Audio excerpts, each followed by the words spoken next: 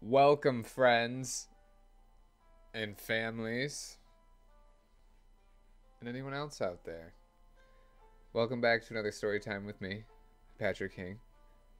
We'll be taking you through a wonderful world of gardens in the outdoors with the book Inch by Inch by Lionni.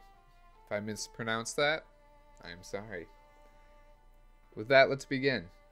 Inch by Inch. One day, a hungry robin saw an inchworm, green as an emerald, sitting on a twig. He was about to gobble him up. Don't eat me! I'm an inchworm! I am useful! I measure things! Is that so? Said the robin. Then measure my tail. That's easy, said the inchworm. 1, 2, 3, 4, 5 inches. Just think, said the robin. My tail is 5 inches long. And with the inchworm, he flew to where other birds needed to be measured. The inchworm measured the neck of a flamingo. He measured the toucan's beak, the legs of a heron, the tail of the pheasant,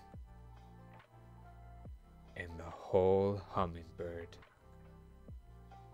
One morning, the nightingale met the inchworm. Measure my song, said the nightingale. But how can I do that? Said the inchworm. I measure things, not songs. Measure my song or I'll eat you for breakfast, said the nightingale. Then the inchworm had an idea.